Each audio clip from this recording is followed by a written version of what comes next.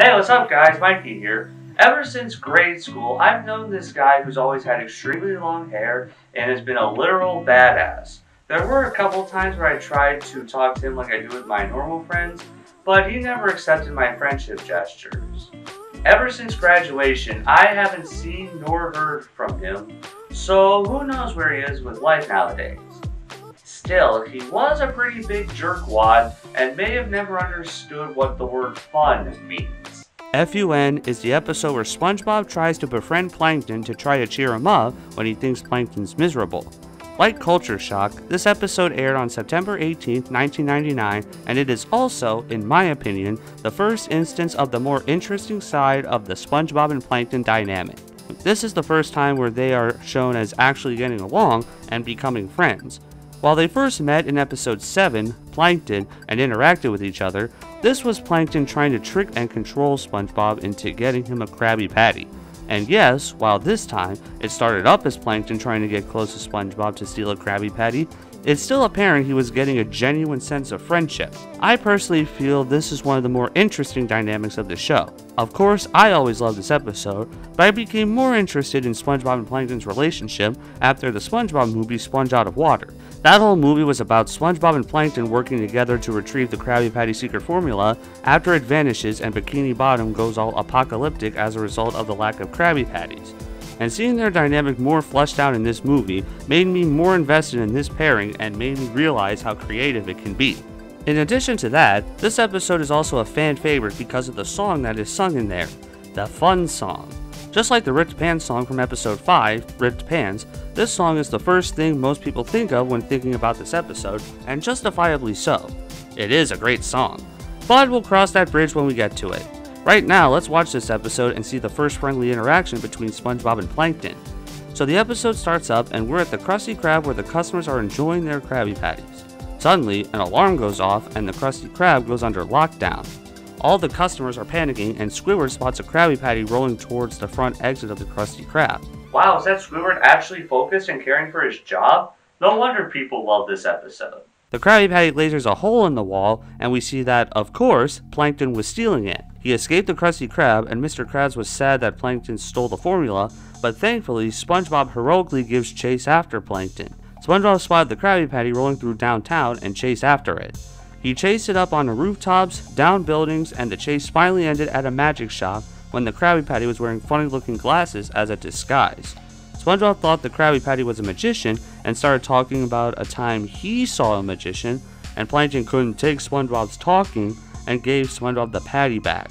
Plankton started to feel sad about all his failures, and when SpongeBob tried to cheer Plankton up, Squidward, Mr. Krabs, and some other townsfolk ran Plankton away in shame and declared SpongeBob Honorary Town Rookie of the Day and cheered him on.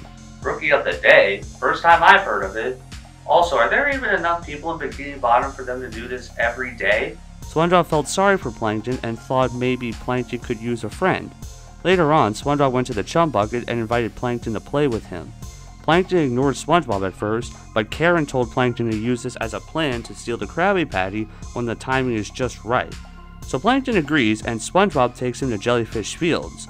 When they get there, SpongeBob shows Plankton how to catch and release a jellyfish and warns him about the jellyfish stingers. Then Plankton fantasizes about taking over Bikini Bottom with a giant jellyfish and winning, but SpongeBob tells him that it's about fun, not winning. And he explains fun by singing the F.U.N song by saying, F is for friends, U is for you and me, and N is for anywhere and anytime. I hate to say this, SpongeBob, but U starts with a Y and anywhere starts with an A. Plankton tries singing the song with evil terms like F is for fire, U is for uranium bombs, and N is for no survivors. Plankton also refuses to sing it SpongeBob's way, but he eventually does it and starts to feel happy and tingly inside. At this point, he starts to feel a genuine sense of happiness and friendship and continues to sing with SpongeBob, this time singing F is for frolic through all the flowers, U is for ukulele, and N is for nose picking. Okay, so what does F.U.N stand for? Friends, you and me, and anywhere? Fire, uranium, and no survivors? Or frolic, ukulele, and nose picking? I'm going crazy just thinking about it. Mr. Krabs sees SpongeBob having fun with Plankton and is not pleased. Later that night, back in the chum bucket, Plankton is telling Karen about what he and SpongeBob did, but Karen sees that Plankton is losing focus on his mission and wearing pants just like SpongeBob's. Actually, Karen was rushing things. SpongeBob and Plankton weren't near the Krusty Krab, and SpongeBob didn't have a Krabby Patty on him, so Plankton was right throughout that whole scene.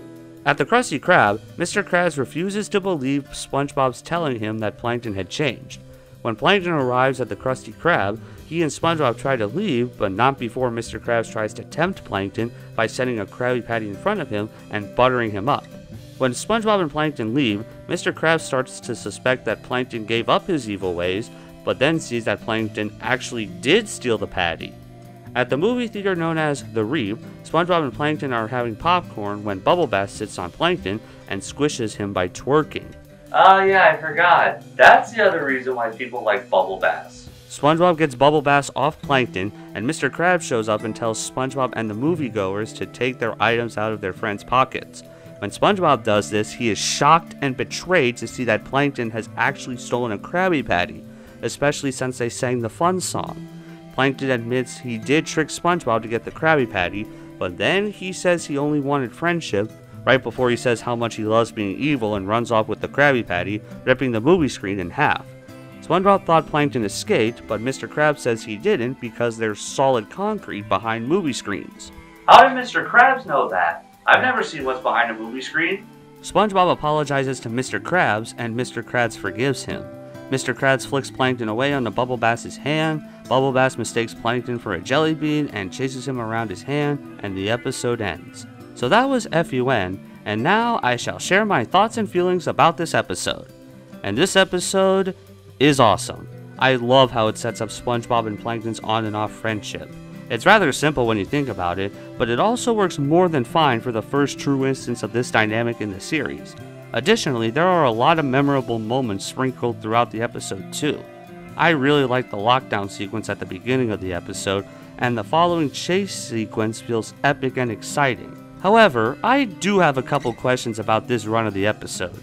First, why does Mr. Krabs just give up that quickly after Plankton escapes with the Krabby Patty? Sure, at this point in the series, which is the first half of Season 1, he caught Plankton before he escaped with the Krabby Patty, but there are so many times in the future where he is shown stopping Plankton outside the Krusty Krab. With how determined he is at keeping Plankton from discovering the formula, I find it odd how he doesn't even attempt to give chase during this scene in particular. The second question is, why does Plankton go through downtown Bikini Bottom with the Krabby Patty?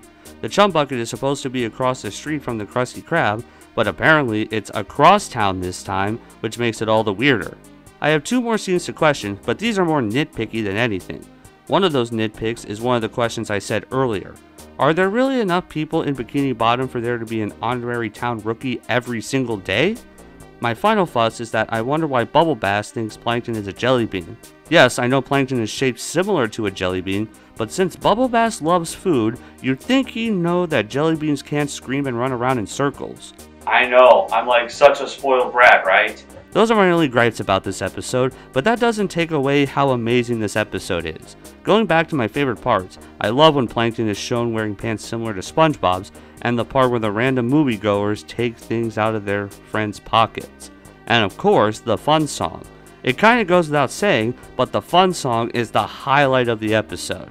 It's catchy, it's memorable, and the characters are so full of passion and happiness when they sing it. This song is also part of the SpongeBob's Greatest Hits CD, which released in July 2019 during the show's 10th anniversary, which also goes to show how great any and all SpongeBob songs are. This episode is also quite beloved by fans themselves. Going back to the show's 10th anniversary, this episode was voted number 2 by fans during the top 10 fan favorite episodes portion of the Ultimate SpongeBob Sponge Bash. There was also a marathon called Top 100 Greatest Nicktoons Moments, and this episode was number 14. Going back to what I said about the SpongeBob and Plankton dynamic, after the SpongeBob movie Sponge Out of Water, this was the first episode about SpongeBob and Plankton I rewatched. That movie really made me realize how awesome this relationship truly is, and I became much more interested in how fleshed out these characters can be. Of course, I always liked this episode and other episodes with this on and off friendship, but the aforementioned movie really opened my eyes on how underrated this pair really is. To wrap up my thoughts, this episode is great and definitely a standout.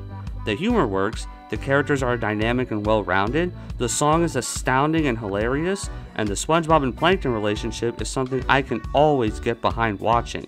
And this alone goes to show how well written an episode and these characters can truly be. F.U.N. is an awesome episode, and it sets up the on and off SpongeBob and Plankton friendship really well. Obviously, I like this episode for more than just this reason, but I wanted to shed some light on that today. And while the song is one of the best throughout the entire series without a doubt, what is it about this episode that truly makes it remembered by so many fans? Most likely, I'd say it's the part where Bubble Bath sits on Plankton.